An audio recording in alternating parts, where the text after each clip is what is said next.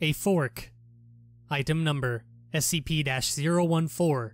Object class Keter. Special containment procedures. SCP-014's holding cell is to remain locked at all times. Personnel of sufficient clearance, as determined by facility administrator, may be admitted to view SCP-014 after submitting a formal request 3 weeks in advance.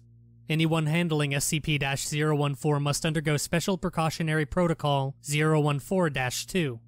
All personnel exposed to SCP-014 must be subsequently subjected to a 48-hour quarantine and psychological evaluation, and after exposure, common sense dictates that one should wash their hands. Description: SCP-014 takes the form of an antique dinner fork, well-worn, and, as near as can be estimated, not cleaned since the 1890s. The object is fashioned from the electroplated nickel-silver typical of the suspected period of its manufacture, and the rightmost tine is bent blank degrees outward. Brown stains and mold adorn the prongs and the pits of the decorative parts of the handle. Analysis of this material seems to indicate that SCP-014 was last used on some form of beef.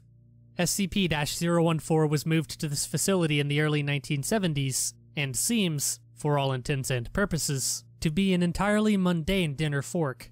If it is possessed of any extraordinary qualities, these are only known to those in the very highest echelon of this project's coordinators, whose representatives assure us that SCP-014 is, quote, very important. Officers who have spent time alone with SCP-014 are unanimous in their appreciation that the object is of great significance, hence its continued presence at this site, though none can quite say why. See Testimony of Major blank, February 1972. No tests on SCP-014 are authorized. Any personnel observed attempting to compromise SCP-014 in any way are to be terminated at once. Note: I request that we have this SCP decommissioned immediately. It's too dangerous to be kept alive. Agent Spoon. Note: request denied. There's no evidence of any immediate threat. 05-blank.